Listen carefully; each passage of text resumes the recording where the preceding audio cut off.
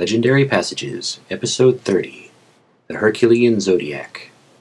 Aries, Taurus, Gemini, Cancer, and Leo from Hyginus Astronomica. This is the sixth and final episode reviewing the early adventures of Hercules. Next will be his adventures with the Argonauts, which brings us to our first constellation. The ram, or Aries, carried Phrixus to King Aeetes and gave the king its golden fleece, the objective of the Argonauts. The second constellation is the bull, or Taurus, that carried off Europa, mother of Minos. Nearby star clusters are the Hyades and the Pleiades. The third constellation is the twins, or Gemini, known as Castor and Pollux. The fourth constellation is the crab, or Cancer, the same one that Hercules encounters when he was fighting the Learnean Hydra. Lastly is the constellation called the Lion, or Leo, representing the Nemean Lion. The Herculean Zodiac, a legendary passage from Hyginus Astronomica, translated by Mary Grant. The ram. This is thought to be the ram which carried Phrixus and Helle through the Hellespont. Hesiod and Pherecydes say that it had a fleece of gold. About this we shall speak at greater length elsewhere. Many have said that Helle fell into the Hellespont, was embraced by Neptune, and bore Paeon, or as some say, Adonis. They say too that Phrixus, on coming safely to Aeetes, sacrificed the ram to Jove, and hung the fleece up in the temple. The image of the ram itself, put among the constellation by Nubes, marks the time of year when grain is sown, because Ino earlier sowed it parched, the chief reason for the flight. Eratosthenes says that the ram itself removed its golden fleece, and gave it to Phrixus as a memorial, and then came of its own accord to the stars. For this reason it seems somewhat dim, as we have said before. Phrixus was born, some say, in the town of Orchomenos, which is in Boeotia. Others say in the district of Salones of Thessaly. Still others make Cretheus and Athamas, with many others, sons of Aeolus. Some again say that Salmoneus, son of Athamas, was a grandson of Aeolus. Cretheus had Demodece as wife. Others name her Beatrice. Moved by the beauty of Phrixus, son of Athamas, she fell in love with him, and could not obtain from him favor in return. So, driven by necessity, she accused him to Cretheus, saying that he had attacked her, and many similar things that women say. Stirred by this report, Cretheus, as was fitting for one who deeply loved his wife and was a king, persuaded Athamas to put Phrixus to death. However, Nubes intervened, and rescuing Phrixus and Helle, his sister, put them on the ram and bade them flee as far as they could through the Hellespont. Helle fell off and paid the debt to nature, and the Hellespont was named from her name. Phrixus came to the Colchians, and, as we have said, hung up the fleece of the slain ram in a temple. He himself was brought back to Athamas by Mercury, who proved to his father that, relying on innocence, he had fled. Hermippus says that at the time when Liber was attacking Africa, he came with his army to the place called Amodes from the great quantities of sand. He was in great danger, since he saw he had to advance, and an added difficulty was the great scarcity of water. The army were almost on the point of exhaustion, and the men were wondering what to do, when a certain ram, wandering apart, came by chance near the soldiers. When it saw them, it took safety in flight. The soldiers, however, who had seen it, though they were advancing with difficulty, pressed by sand and heat, gave chase, as if seeking booty from the flames, and followed it to that place which was named from the temple of Jove, Ammon, later founded there.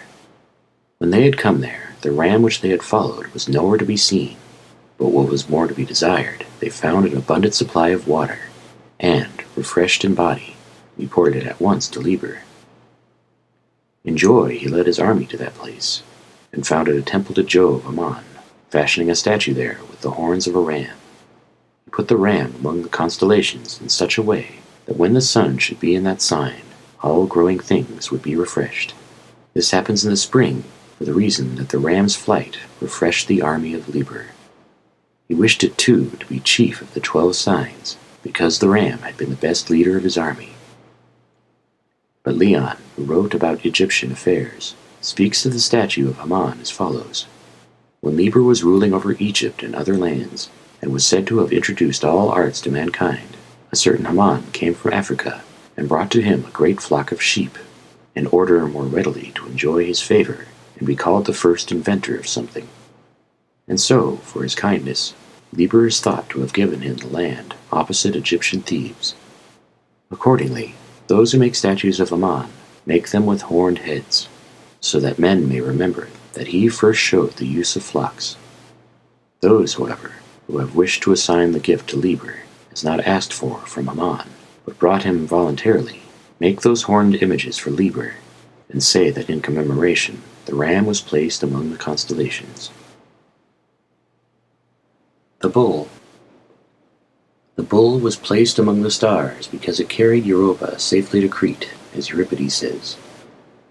Some say that when Io was transformed into a heifer, Jupiter, to seem to make amends, put an image among the constellations which resembled a bull in its foreparts, but was dim behind.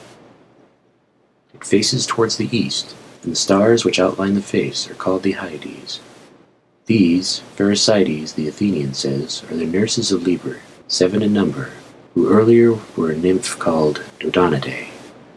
Their names are as follows: Ambrosia, Eudora, Pediale, Coronis, Polyzo, Phyto, and Thyone.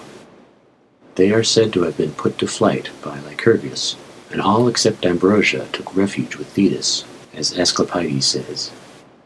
But according to Phrixus, they brought Liber to Thebes and delivered him to Ino, and for this reason Jove expressed his thanks by putting them among the constellations. The Pleiades are so named, according to Pausanias, because 15 daughters were born to Atlas and Aethra, daughter of Ocean. 5 of them are called Hyades, he shows, because their brother was Hyas, a youth dearly beloved by his sisters. When he was killed in a lion hunt, the 5 we have mentioned, given over to continual lamentation, are said to have perished. Because they grieved exceedingly at his death, they are called Hyades. The remaining 10 brooded over the death of their sisters, and brought death on themselves. Because so many experienced the same grief, they were called Pleiades. Alexander says they were called Hyades because they were daughters of Hyas and Boeotia, Pleiades because born of Clio, daughter of Ocean, and Atlas. The Pleiades are called 7 in number, but only 6 can be seen. The reason has been advanced that of the 7, 6 mated with the mortals, 3 with Jove, 2 with Neptune, and 1 with Mars. The 7th was said to have been the wife of Sisyphus. From Electra and Jove, Dardanus was born.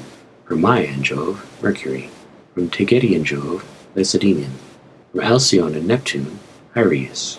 From Calino and Neptune, Lycus and Nicetus. Mars by Sterope begat Onomus, but others call her the wife of Onomus. Europa, wed to Sisyphus, bore Glaucus, who, as many say, was the father of Bellerophon. On account of her other sisters, she was placed among the constellations, but because she had married a mortal, her star is dim. Others say Electra does not appear because the Pleiades are thought to lead the circling dance for the stars. But after Troy was captured and her descendants through Dardanus overthrown, moved by grief she left them and took her place in the circle called Arctic.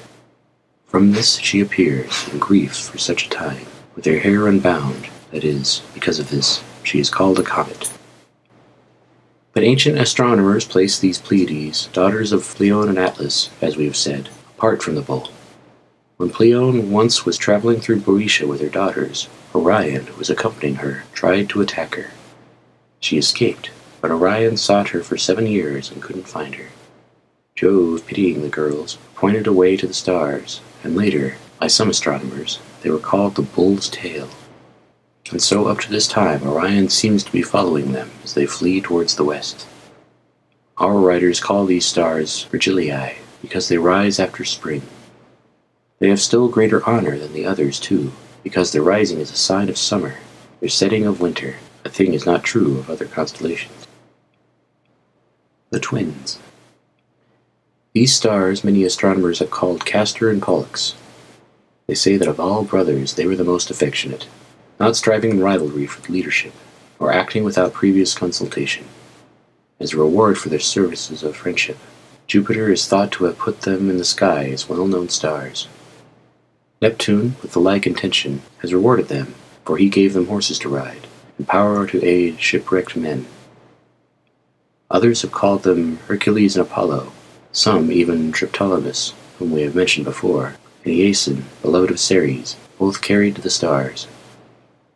Those who speak of Castor and Pollux add this information, that Castor was slain in the town of Aphidna, at the time when the Lacedaemonians were fighting the Athenians. Others say that when Lycinus and Aeetes were attacking Sparta, he perished there. Homer states that Pollux granted his brother one half of his life, so they shine on alternate days. The Crab.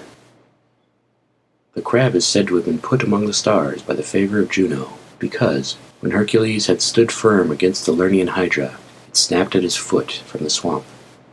Hercules, enraged at this, had killed it, and Juno put it among the constellations to be one of the 12 signs which are bound together by the circlet of the sun.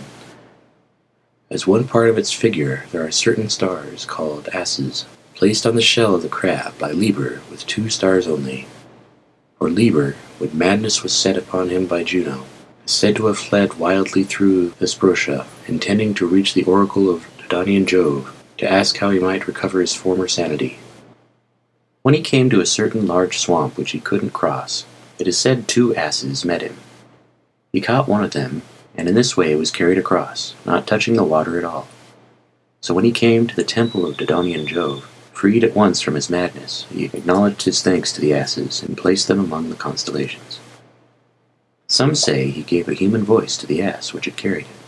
This ass later had a contest with Phrixus on a matter of physique, but was defeated and killed by him. Pitying him because of this, Liber numbered him among the stars, and so that it should be known that he did this as a god, not as a timid man fleeing from Juno, he placed him above the crab which had been added to the stars by her kindness. According to Eratosthenes, another story is told about the asses. After Jupiter had declared war on the giants, he summoned all the gods to combat them, and Father Liber, Vulcan, the satyrs, and Selene came riding on asses. Since they were not far from the enemy, the asses were terrified, and individually let out a braying, such as the giants had never heard. At the noise, the enemy took hastily to flight, and were thus defeated. There is a story similar to this about the shell of Triton. He, too, when he had hollowed out the trumpet he had invented, took it with him against the giants, and there blew strange sounds through the shell. The giants, fearing some wild beast had been brought by their adversaries, took to flight, and were thus overcome by their enemy's power. The Lion. He is said to have been put among the stars because he is considered the king of the beasts. Some writers add that Hercules' first labor was with him, and that he killed him unarmed. Cassandras and many others have written about this.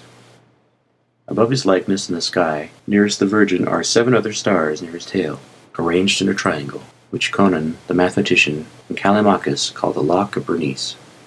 When Ptolemy married his sister Bernice, daughter of Ptolemy and Arsinoe, and after a few days had set out to attack Asia, Bernice vowed that if Ptolemy returned as victor, she would clip off her hair. She placed the lock, consecrated by this vow, in the temple of Venus Arsinoe Zephyritis, but on the following day it couldn't be seen there. When the king was distressed by this, Conon the mathematician, whom we mentioned above, desiring to win the favor of the king, said that he had seen the lock among the constellations, and pointed out 7 stars, without definite configuration, which he imagined were the lock. Some authors, along with Callimachus, have said that this Bernice raised horses, and used to send them to Olympia. Others add that once Ptolemy, Bernice's father, in a panic at the number of the enemy, had sought safety in flight, but his daughter, an accomplished horsewoman, leapt on a horse, organized the remaining troops, killed many of the enemy, and put the rest to flight. For this even Callimachus calls her high-souled. Eratosthenes says that she ordered return to the girls of Lesbos the dowry left to them by their parents, which on one hand had released, and she established among them right to bring action of recovery.